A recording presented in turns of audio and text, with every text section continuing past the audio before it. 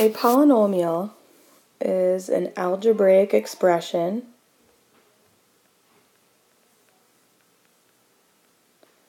it can have exponents, but the exponents have to be whole numbers.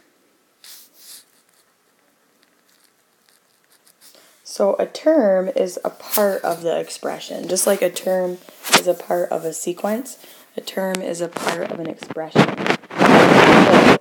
Polynomials you'll see when I start doing some more examples. So there's different types of polynomials. There's a monomial. Now, mono, the prefix means one. So a monomial has one term. Here are some examples of monomials. 3x. You could have a monomial that's 5x squared. 4 is a monomial. These, one term, one term, one term. The next one is called a binomial.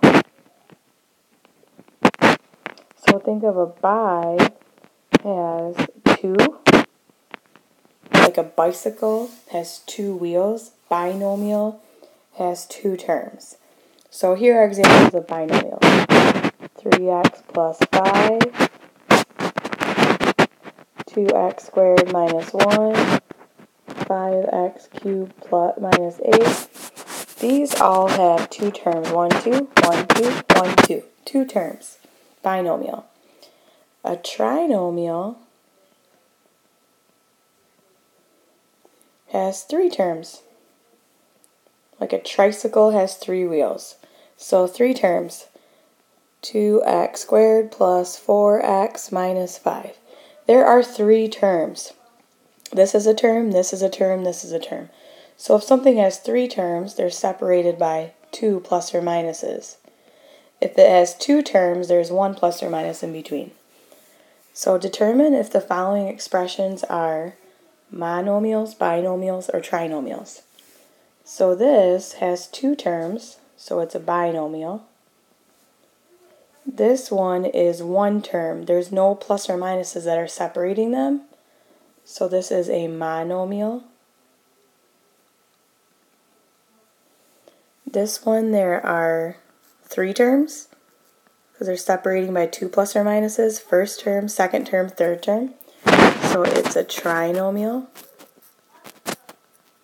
The D, there's one term. So one term is a monomial. This one has three terms, so it's a trinomial. And then this one is a binomial. And the next part, evaluate each polynomial for m equals 8 and p equals negative 3. So we're going to plug in m is 8 and p is negative 3. So remember, whenever you put parentheses, or negative, put it in parentheses. So now you do order of operations. 2 times 8 is 16. 16 times negative 3 is negative 48.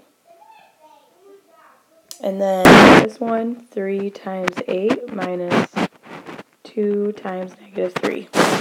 So order of operations, do 3 times 8, which is 24, minus 2 times negative 3 is negative 6. So 24 minus negative 6 is 24 plus 6, which is 30. And then still I'm going to evaluate. So x is negative 2 and y is 5.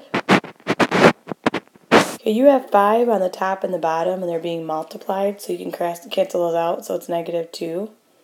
Or you could do negative 2 times 5 is negative 10.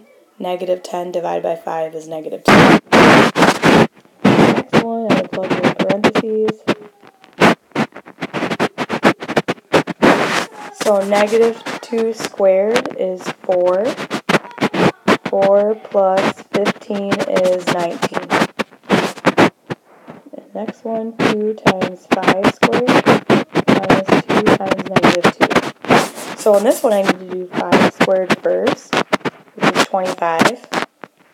So it's 2 times 25 minus 2 times negative 2 is negative 4.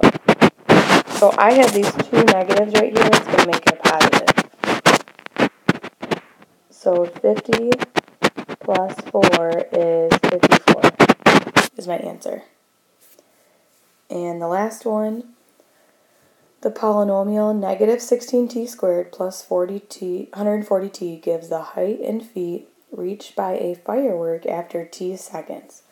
If the firework explodes 4 seconds after the launch, at what height, so what is the height, does it explode? Should say it.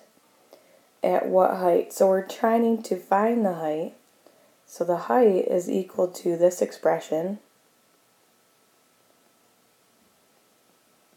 But we know the firework explodes 4 seconds later. So let t equal 4.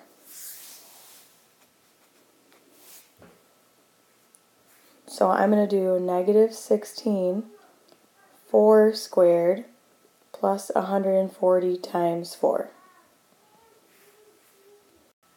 So this negative 16 times 16 is negative 256 plus 140 times 4. So 140 times 4 is 560. So 560 plus negative 256 is 304. And we're talking about feet. That's the height. So 304 feet is the answer.